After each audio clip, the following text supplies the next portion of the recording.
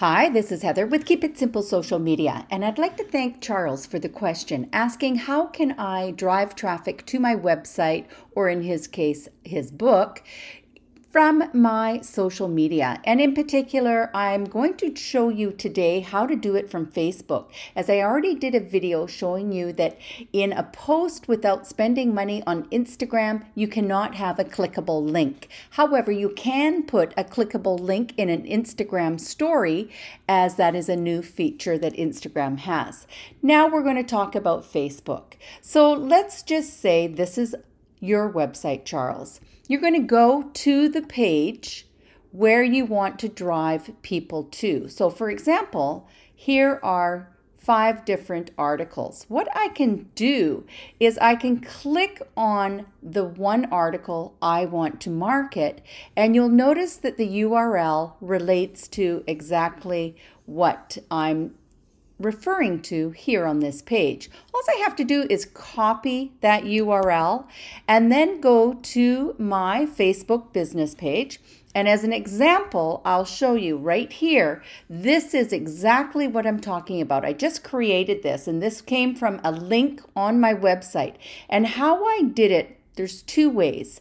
And I know, Charles, you said you don't want to use the Creator Studio, so I'm going to show you the quickest way to do it. Right here where it says photo, video, that's not what you're going to click. You're going to click on Create a Post. Now from here, you are just going to paste that URL that you copied from your website right there.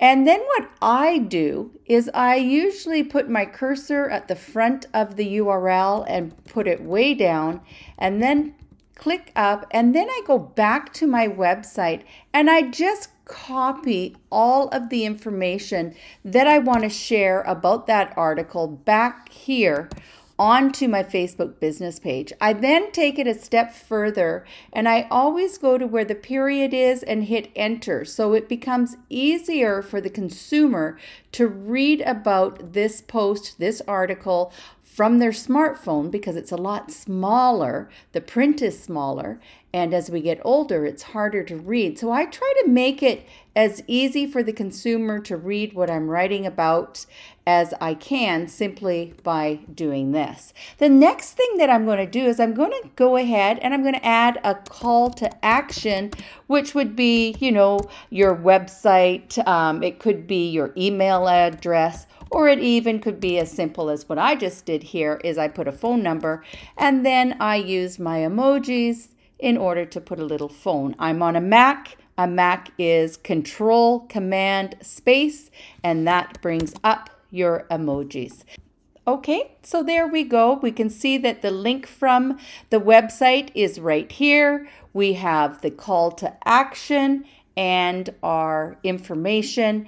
And then all we have to do is go ahead and click post. Now, sometimes before I do that, I'll take it one step further and I'll click these 3 little dots and I'll do a check-in and I'll add where I'm at. And in this case, let's just say Courtney.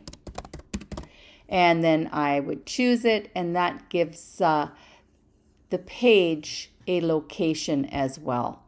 So then you just click post. That's all you do. And once you click post, of course, you will end up with this post right here, very similar to this. So what did this do? This means when the consumer sees this post in their newsfeed and they click on it, it goes directly to the website to where your products and services are.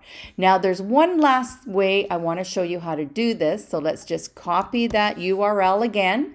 Let's go back to our Facebook business page, look to the left, go down to Publishing Tools, and within the Publishing Tools, we are going to click on the Creator Studio. A lot of people are using the Creator Studio, Charles, so I am going to show other people how to do it this way. So you can see I'm on Facebook. It's got the blue logo right there. I'm going to click Create Post and then click again, Create Post. Now, once again, this is exactly the same thing. I'm going to drop that URL in here. You're going to see it load over here. It might take a few seconds. There you go.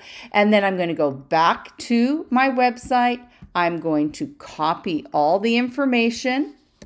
I'm going to go back to the Creator Studio, put my cursor in front of the H, drop it down a lot, take it back up, and drop in the information. Then, just as I did before, I'm going to hit enter, enter, enter, and I'm going to make it easier when it's posted for the consumer to read all about this property in this case, or whatever your products and services are. Make sure that you always have a call to action. I then scroll down and I click on location, and I can add what the location is in here. Right there, Courtney, British Columbia.